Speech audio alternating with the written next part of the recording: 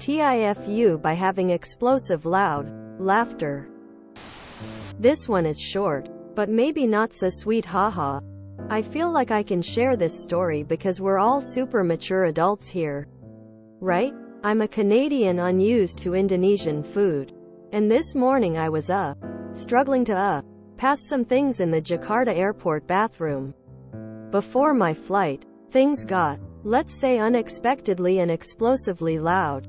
As I was in the midst of my internal battle, somebody walking by my stall overheard and made the exact same sound as my beleaguered butthole. Emphatically. I then started cackling uncontrollably mid-movement. Turns out the gut pressure of uncontrollable laughter whilst on the can actually really eases the way forward. Now my husband has been making random explosive farting noises at me all day and I'm cramping for entirely different reasons. I don't think I'll ever live it down. But I do want to thank that random stranger for their enthusiastic backup vocals. You were better than prune juice, haha.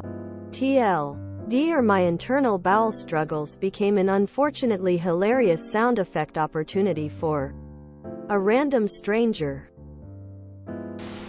The good news is you will never see any of those people again, so it's just a funny memory. Always good to see someone being supportive, winking face. Was it a woman who imitated your sound effects? Beleaguered butthole would make a great band name. If you enjoyed this video, please check out our playlists full of similar content.